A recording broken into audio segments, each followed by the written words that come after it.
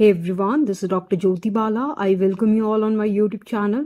In this session, we will be discussing and exploring about a short-term and long-term training opportunities, especially for biotechnology, life science and biology students and young researchers. This short-term training and long-term dissertation program is provided by Rajiv Gandhi Center for Biotechnology, Kerala, India. They provide you short-term and long-term training in various sectors, especially for the postdoctoral students. So if you are a MSc student, Btech student, M.Phil or M.Tech, then you are eligible for these training, dissertation and project program. They provide training and dissertation program for 1 month, 2 to 3 months, 4 to 6 months and 7 to 12 months also. So if you are interested in doing these training and dissertation, you have to fill the application online. The application for this training and dissertation program could be submitted throughout the year, but the actual training starts with the availability with each scientist. So you have to contact them for the availability. Mostly the Rajiv Gandhi Center for Biotechnology faculties and scientists are working on the areas of cancer research, cardiovascular disease, diabetes, pathogen biology,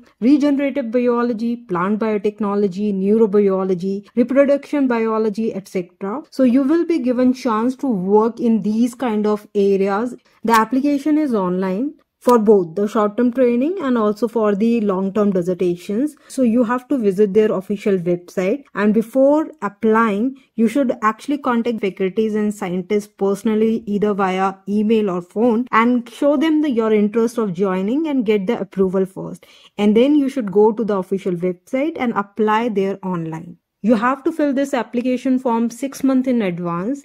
Once you get the final acceptance, then you also have to submit the fee, and the fee varies depending on the duration.